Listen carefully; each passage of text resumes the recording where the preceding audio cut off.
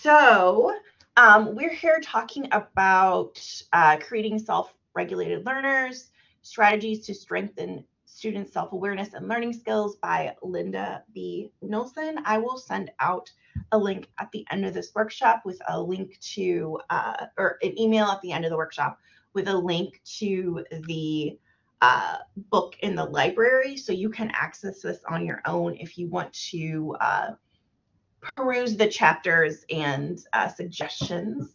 But I'm going to give you a little bit of an overview about what Nilson is talking about as far as like what self-regulated learners are, and what we can do to build in this the process of self-regulation into our courses to help students build those skills on their own, and then they can hopefully take that into the world beyond, whether it's actually the classroom or just learning things on their own, and recognizing that the learning process applies to so many other places, not just in places where you're getting formal grades. Again, I am Dr. Lindsay Reeland. Y'all can call me Lindsay, and my pronouns are she, her. And I am an inclusive teaching coordinator for the Center of Innovative Teaching and Learning here at NIU. So in this workshop, I'm going to turn my little video off. In this workshop, we're going to develop an understanding of what self-regulated learning is. We're going to look at the impact of self-regulated learning on student success. And then we're going to also talk about activities that can support self-regulated learning that we can do in the classroom.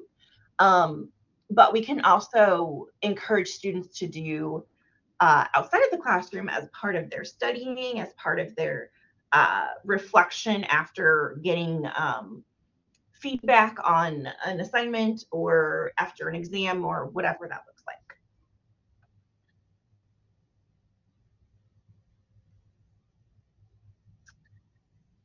So as I said, we're talking specifically about Nilson's Creating Self-Regulated Learners. There are other resources on self-regulated learners out there. I'm going to be focusing on what Nilson says, though, but know that there are, this is a very short book, by the way, but there are other resources that exist in spaces that are going to be, you know, a 30-page read versus a 120-page read. So to start off, what is self-regulated learning? So we're hopefully moving towards self-regulated learning with our students and with ourselves too. And Nilson says that it is a total engagement activity involving multiple parts of the brain. It's not related to measured intelligence, and anybody can develop it. So this does not reflect someone's IQ or GPA necessarily. It doesn't reflect whether or not they are particularly skilled in a specific area. It is about what they do with the information presented to them that they are expected to learn, and what does that learning process look like in order for them to work on those skills, in order for them to remember the information. So the key components that Nilson identifies are self-observation, self-evaluation, motivation, and perseverance. And Marissa, you already mentioned this idea of students reflecting on their learning. And so that's where that self-observation and that self-evaluation really comes into play. Students thinking about, okay, what have I done to learn? Has this been successful? What do I need to do to shift that? And the process is not intuitive. So students, I should say, learners in general, people in general, often need to have this process explained and modeled for them. Some of us might find it intuitive to think about the ways that we've learned and recognize like, oh, there's a pattern here. This is what is necessary in order for me to focus on this thing, and this is how I was able to achieve this, whatever. But in the K through 12 setting, a lot of students aren't being asked to reflect on their learning process. They come into the college classroom and they say, I'm this type of a learner, and they don't really know what that means. They'll say, oh, well, I need hands-on learning, or, oh, I need visual representation. And that involves specifically what is happening in the class. They don't think about what needs to happen outside the class, or what they need to do with what happens inside of the class too. So this is a cycle, essentially. Students need to set a plan. They need to figure out what they're going to be doing. They need to monitor themselves. They need to reflect on it. And then they need to go back and go through the cycle again and think about what their new plan is going to be. How are they performing? What's going on with that? And reflect. And so it can seem really, really overwhelming and a really tedious process. But once people start to do this, it doesn't have to be like a formal plan. It doesn't have to be formally laying out strategies. It can be, time to yourself, reflecting on what's happening, and thinking about, okay, what are my goals coming up for this week when I'm focusing on physics? Or what are my goals coming up for the second half of the semester? Once we get past this exam, how am I going to achieve the things that I need to achieve in this class to hopefully get the grade, or to, keep the scholarship, or whatever that looks like.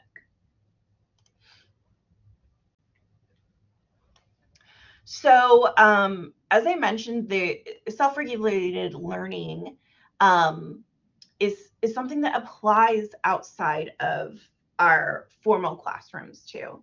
So there's a lot of career readiness skills that students will pick up on, but it's also just like good for hobbies and life in general. So we're going to acquire skills for project management, for self-esteem, for resiliency, develop self-discipline, perseverance, and determination, which are obviously all great when you're at a job site or learning specific things about, I don't know, physics is just apparently on my mind, so we'll say physics again. But also developing self-discipline, perseverance, and determination is good when you are learning how to train your dog, right? These are skills that we can take with us into other spaces too. When you're learning how to drive stick, these are things that we would love to have in order to be successful in other spaces. You also learn how to manage stress and behavior, because this process looks at our mistakes and our challenges and does something with that. So many students are so afraid to make mistakes. They're so afraid of failure. And that's linked to the grading system too. So that's maybe something that is a conversation to also have when we're thinking about self-regulated learning and we're thinking about how to support students. But it's really easy to become upset when you're not doing well, and to disengage from what's happening instead of taking that as an opportunity to reflect on what's happening with your with the way that you're trying to learn, or the way that you're trying to achieve your goals. Bill, there's a little bit of background noise on your end. Do you mind muting yourself? No problem at all. Thank you. And this really gives us an opportunity to become a lifelong learner and to teach others to become lifelong learners. So again, if you're working, at it could be a job, it could be what you're doing with your community, it could be a personal interest. and these skills will still apply to these other spaces. And it applies to us as educators too. These are things that we can model for our students, and we can recognize that they are important, even if you're not getting a formal education in whatever you're applying this learning technique to. So the three main strategies that Nilson talks about are incorporating reflective practices, incorporating metacognitive techniques, and self-assessment tools. So first, talking about reflection.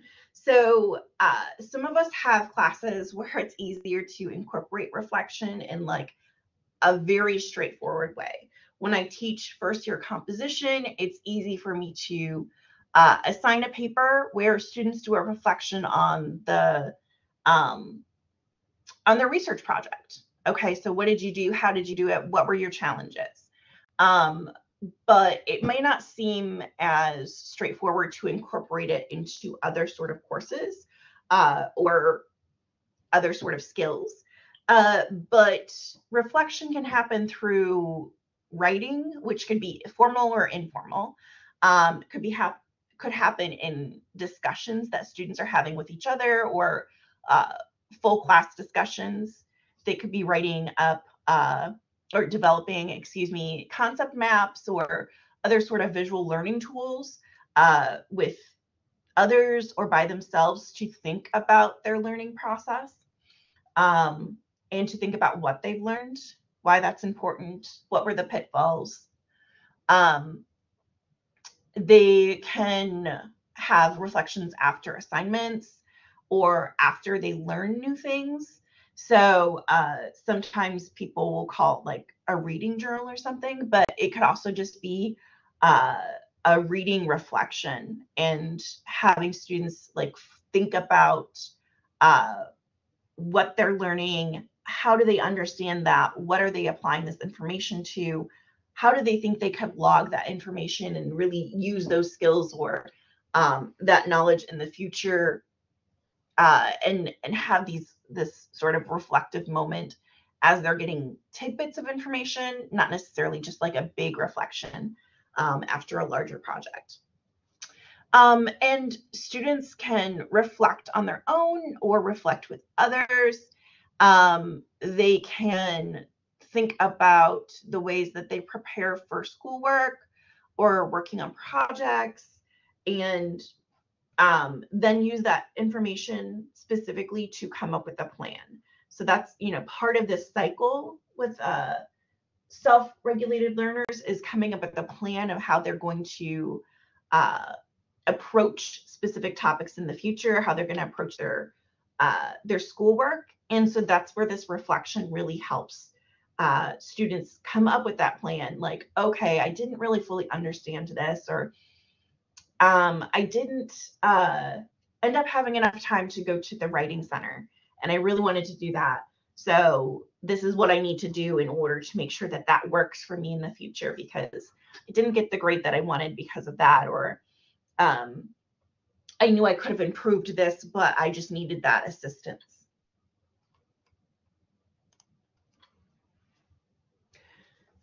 Supporting metacognition.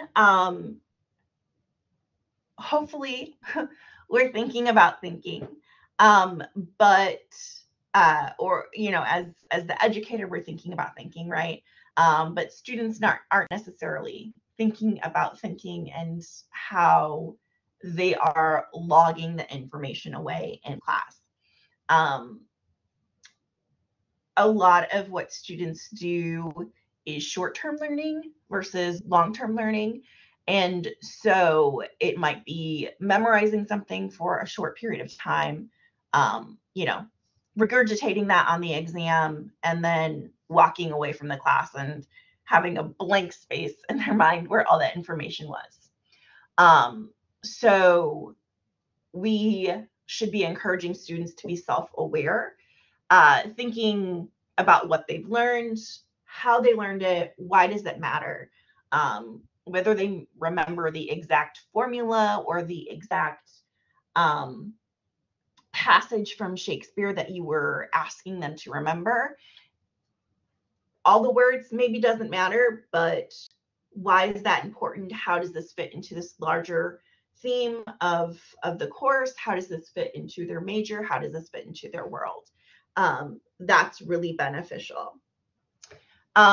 So metacognition can happen through goal setting exercises, coming up with time management plans, and through that reflection, as we talked about earlier. So actually coming up with plans, thinking about how am I going to spend the time that I need to spend on this class? How much time do I need to think about these things? What's the ideal space for that to happen in? And a lot of us do encourage our students to think about where are they going to do their homework? Do you have a quiet space to do that? Do you need to rent out a space in the library? Is your roommate loud? Are you doing work in the hallways between classes because you have so many classes on your on Mondays and Wednesdays? Is that an environment that is comfortable or that you can, do that easily? So some of us are already doing that first step and asking students to think about their needs as a learner. But this is asking us to sort of like have them formalize that and really think critically about that and be self-aware that, okay, I'm falling into these patterns. This isn't necessarily a great thing for me. I need to step out and do this thing instead. And so students, again, like after readings or being introduced to other sort of content, music, audio, YouTube videos, whatever it is, you can use in-class discussions with open-ended questions, have students think a little bit more about the information that is being presented to them as opposed to a lecture where you might just be telling them about the information, right? And having them make the connections to how does this fit into the course? What does this change your mind about? How does this impact the way that you're seeing things? Do you understand this? That sort of thing. So not only thinking about the content, but about its purpose, about its place, and about how it's impacting them as individuals. And some of this might seem a little bit more straightforward, depending on what type of classes you're teaching. But there's still these opportunities for once a unit, once every 6 weeks, 4 weeks, whatever, to have students sort of sit down and think about how are they approaching the class, what are they doing, and is it working for them? And that might be a one-on-one conference. That might be them just writing up something in class, giving them the time to do that in class, and having it sort of like a low stakes thing. It might be assigning that as homework, and giving them a point to do it, but really encouraging them to sit down and think about themselves as learners can be very, very useful. And the third part of thinking about themselves as learners is thinking about self-assessment. And we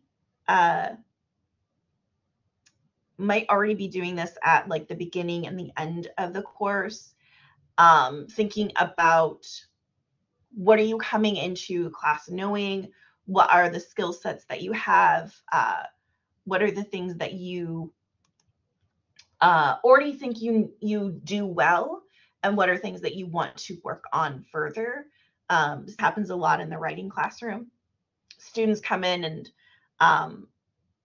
they think they know what they need to work on, and sometimes they don't necessarily completely understand that. I mean, if you've ever worked with students that are doing writing intensive work, or if you've ever worked in like a writing center or whatever, students will often come in and say that they need help with their grammar. And grammar isn't really the most pressing issue for a lot of students. They just know something is off, and that's the word that comes to mind. So having students step back and think a little bit more critically about what's going on. Okay, you think grammar is something that you don't do that well. What does that look like for you? What are some of these occurrences that you can draw on and tell me about in order for me to help you and for you to help yourself? And the self-assessment could be something that you come up with a rubric for. It's easy to use a rubric that you are going to be using for an assignment already and give it to your students as they're working on their assignment, and have them fill that out and sort of assess what they think they should be earning on the assignment. Have them fill out examples of what they think they're doing well, or what they perceive their issues to be, and then that can become a conversation. But you could also do some short answer writing where you give them specific categories, thinking about the skills that you want them to focus on in the class. And if there's group discussions or resource library that are available to students after they do that assessment, so that they have tools at their fingers that they can work on the things that they need to work on easily once they identify, okay, this is a pitfall for me. That's really, really useful. If you're having students do self-assessment in class and it comes up with that, 99% of them identified this one skill that you're especially trying to work on in class as a problem, that gives you an opportunity to then reflect, sit down, and think about how you can support them. If you need to take time and go over that again, if you need to hold specific office hours to focus on that, if you need to do recorded lecture to focus on that again, because maybe you don't have necessarily time to slow down in the class, you can use that information to help them, but it also gives them an opportunity to recognize that there's something more than them just not understanding it, which is often, something that students do. It's just, I don't get it, and they disengage from that information because they don't understand why they don't get it, or they're not really willing to take the time, or maybe not willing, but like don't have the time in the space to sit back and think about what they're doing and look at the forest, not just the trees.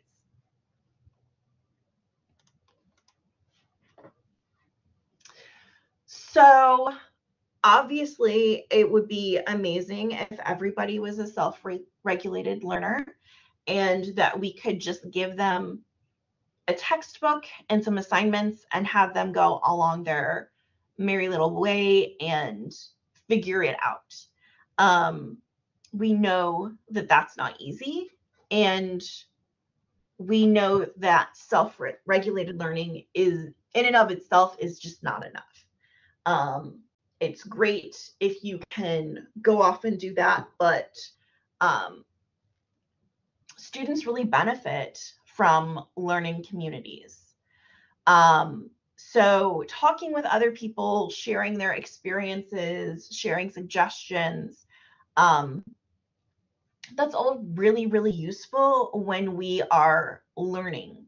And we find that to be true with everything. If you are somebody who got into sourdough baking over the pandemic, there are so many spaces for you to connect with other people that are doing the same thing and talk about What are your techniques? Are you using this thing? What temperature is your oven at? How do I check this? What should my starter look like? Is this too sticky? Is this too weird? Whatever. So we find this in other spaces informally in our lives, but we need to make sure that we're recognizing that community and conversations about learning are really useful in all spaces.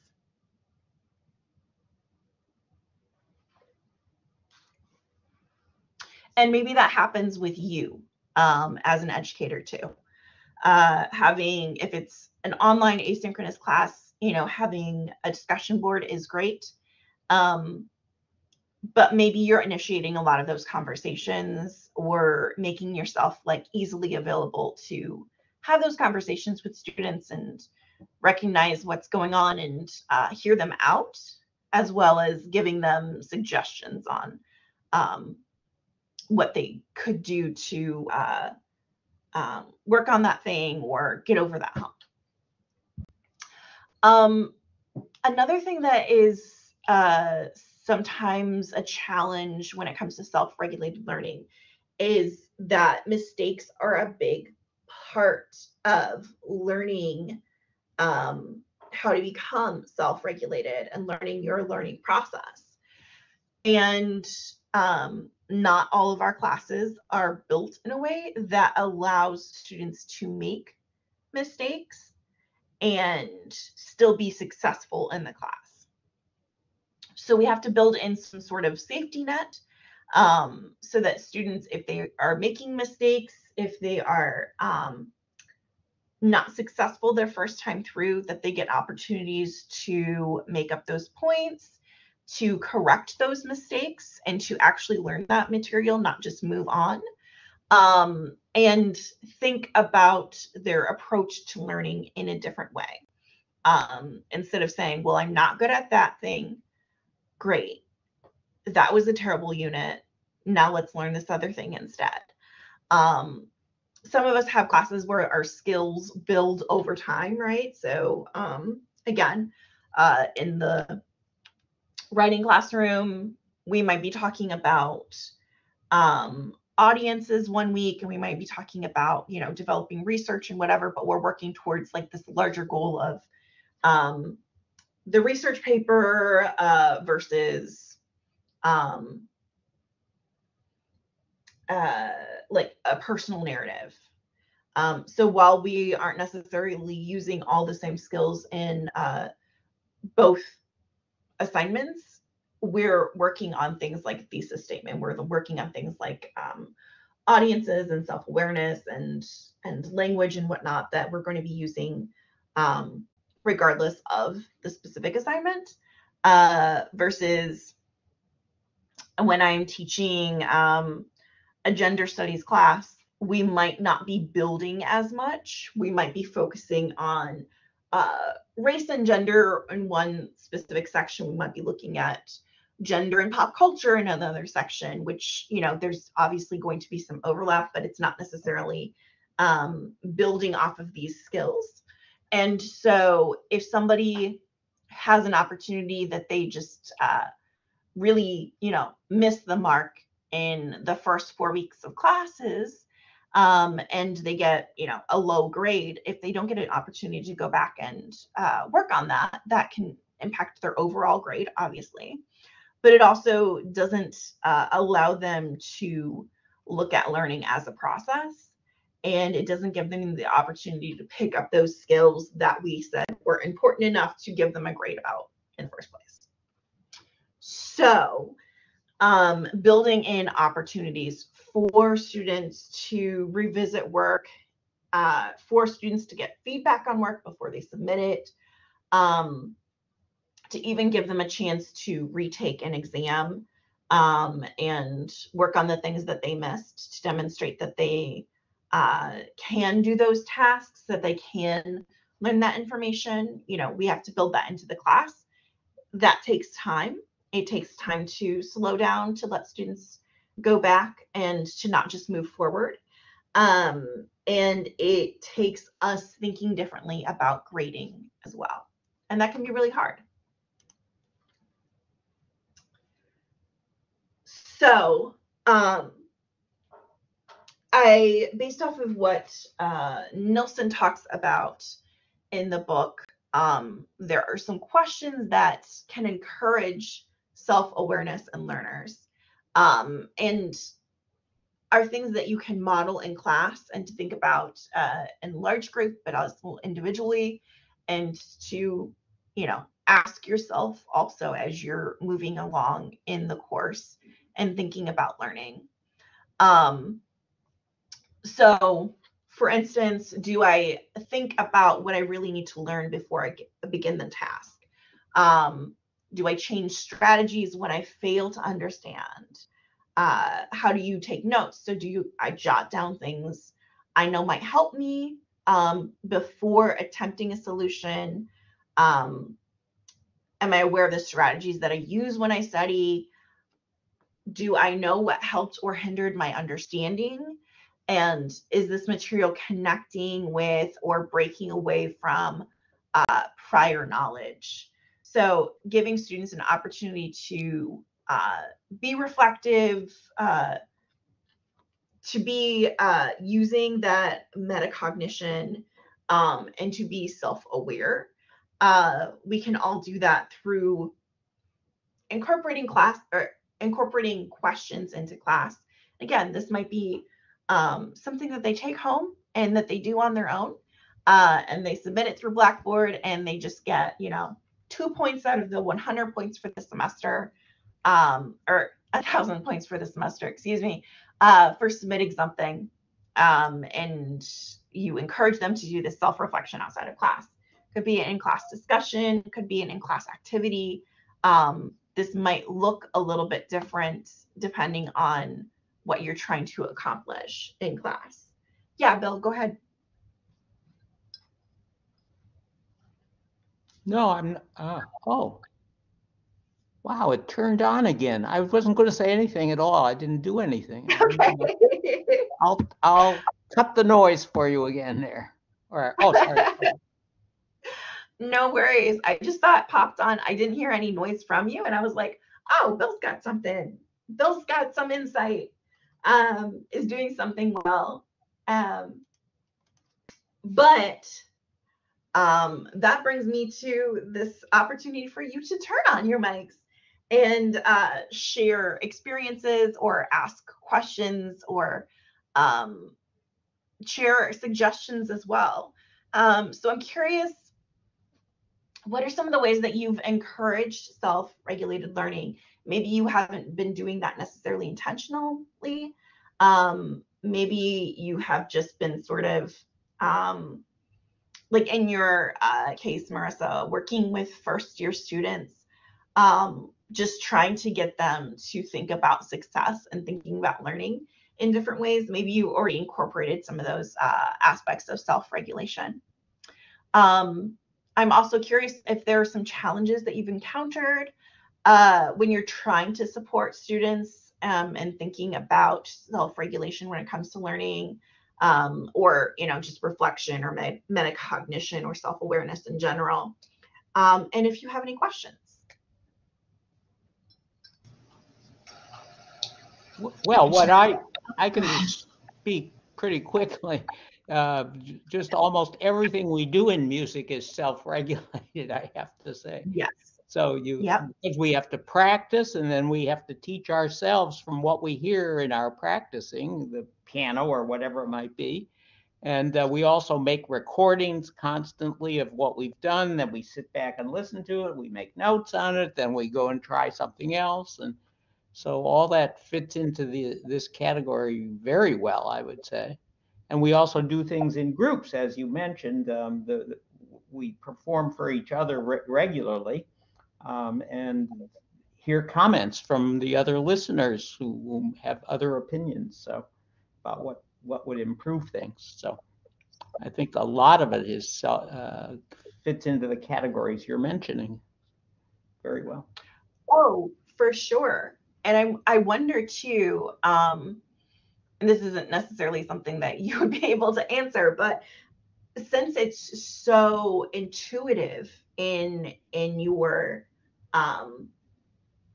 in your field, I'm wondering too if students, after years and years of doing that, right? Because it's not like you're just deciding to fiddle with music randomly. Um, uh, the first time, your first day on campus or whatever. But I'm wondering if they're taking those skills and using them in other spaces. Because, we see that students, especially when they feel supported by a community and are able to learn with community, that they seek out community in other spaces too. So I love that they're, that's such a, what do I want to say? It's so intuitive and that you're supporting that so much in that space. And I'm sure that students are just benefiting from that so much because, yeah, they shouldn't be learning alone in those situations. And, obviously some people do. But yeah, I love that. That's so great. Yeah, well, it's good to learn alone and get your own ideas that come to you, whether intuitively. It's not only intuitive. I mean, I do give them what amounts to a rubric that is different categories Yeah. of things that they can. I always tell them to when they're teaching themselves and when they're practicing. So it was the rhythm correct? Was the phrasing correct? Was the dynamics, how loud you were playing in different sections correct? Or the way you want it. I shouldn't say correct because music's very subjective, but still, Sure.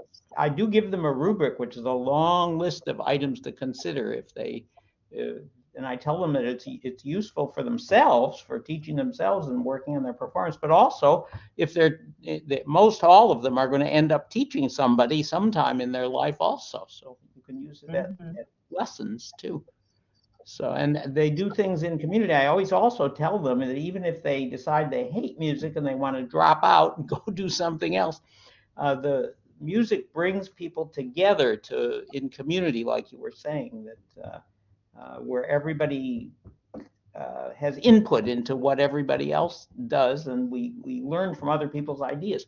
So that applies to almost anything you do.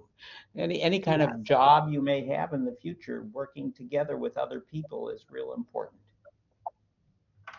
Yeah. No, I love that, Bill.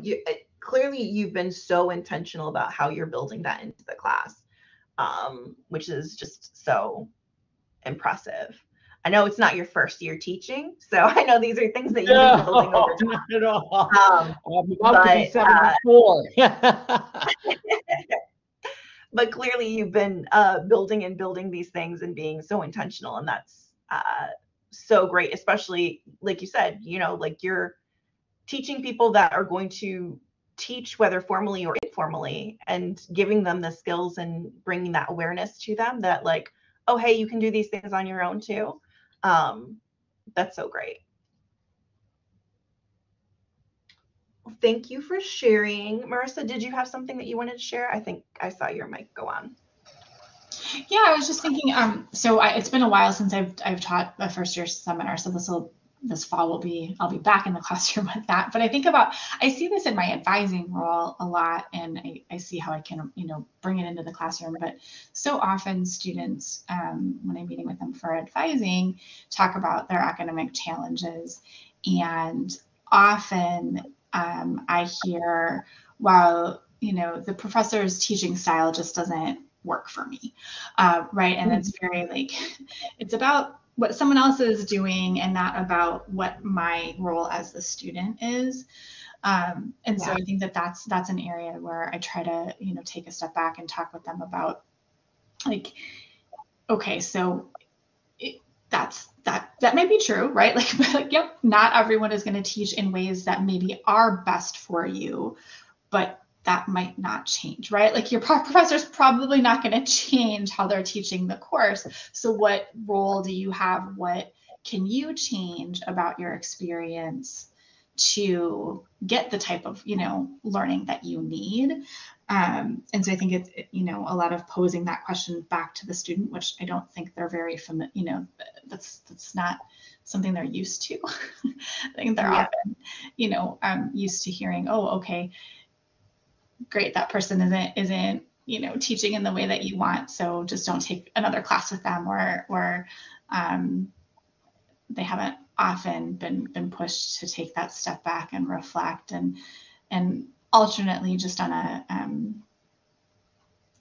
not even when a professor, when they say a professor isn't teaching to the way that they best learn, but if just they're not getting the grades that they want, they often think, well, I don't have more time. I put so much time in, right? And that's, I think you talked about that in the beginning, about how sometimes that's sort of the go-to of like, okay, well, if this isn't working, then I just need to put in more time. And maybe that is true for some things. Maybe more time is the answer. But I think also taking that step back with students and considering maybe more time isn't necessarily the answer, but maybe it's the strategies in which you're using with your time, right? And so reminding students that learning is not a one-size-fits-all experience, that what they're doing and what their friends are doing might not line up, or what they're doing for one class might not work for another class. It is just another important piece of it. So I'm thinking about all of these things and how I can, incorporate that reflection into my classes. So thank you for this presentation. Yeah, no, I love that you're bringing up this idea of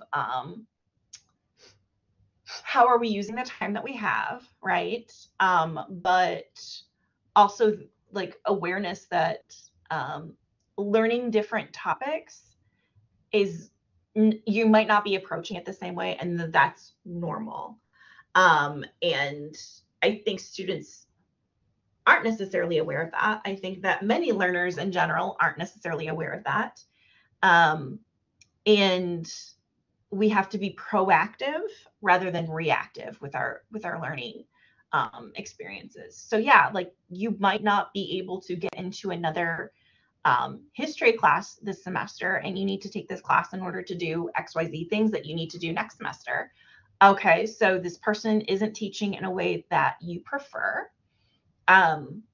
What can we do about that?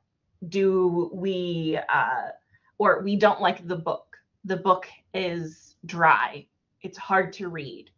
I don't understand what's going on.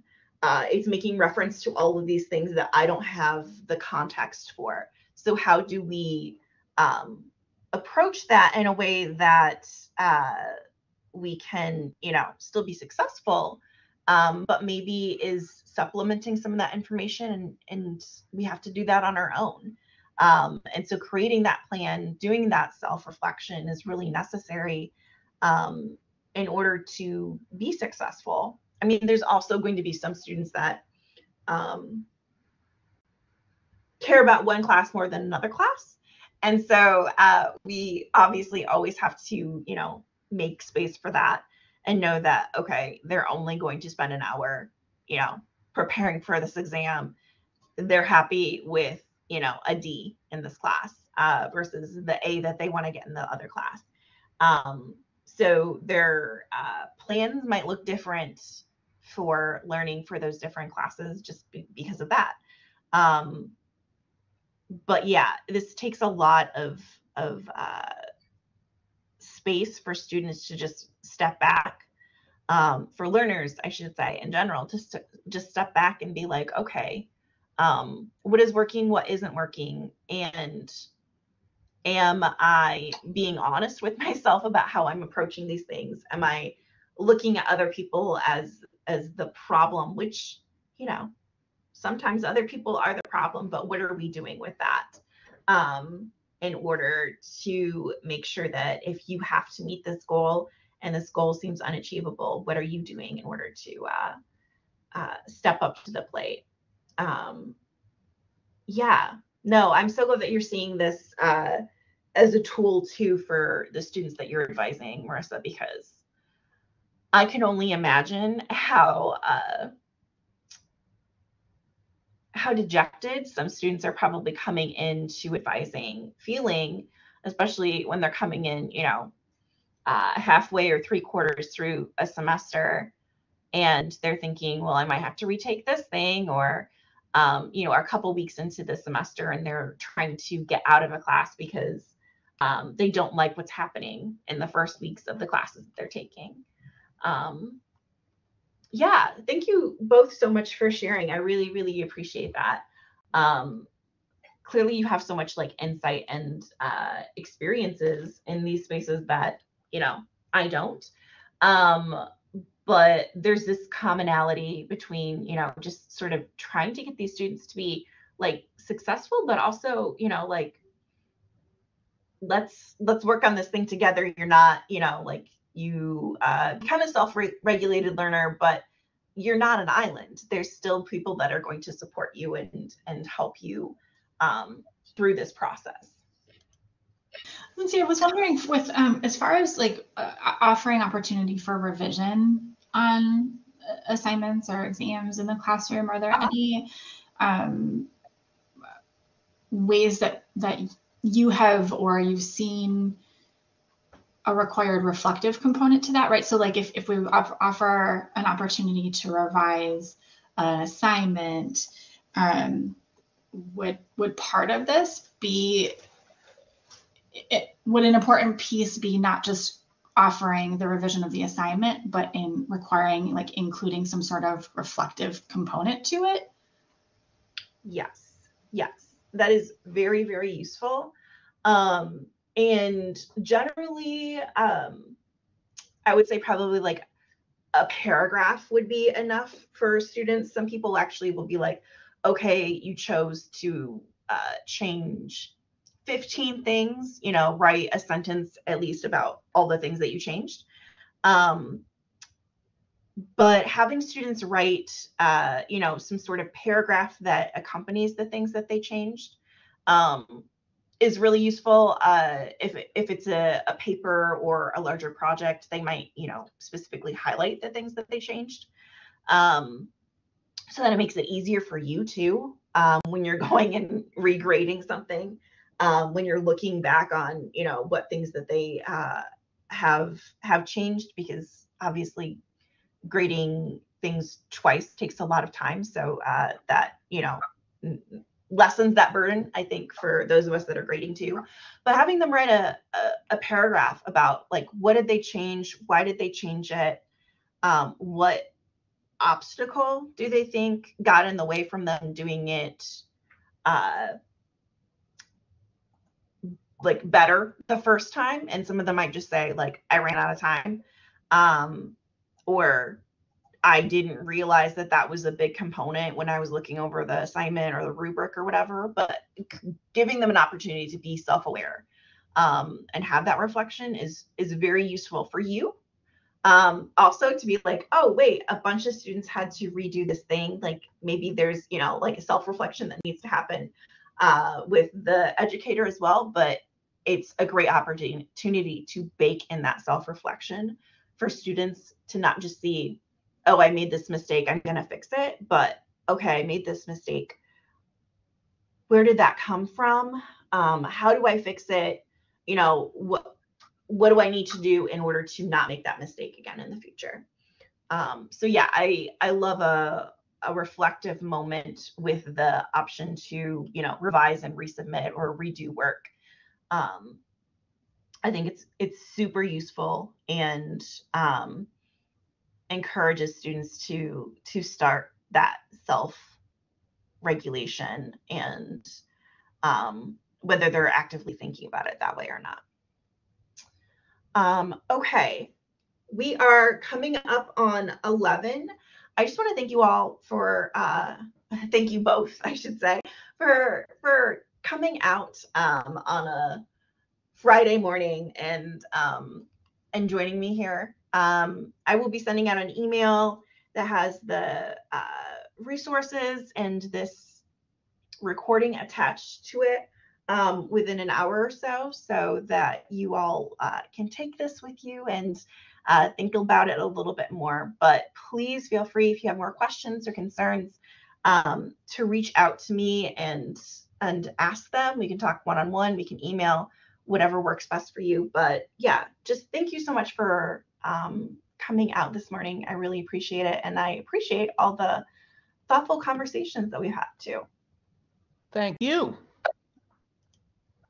Thanks, Lindsay. Have a wonderful rest of your day. You too.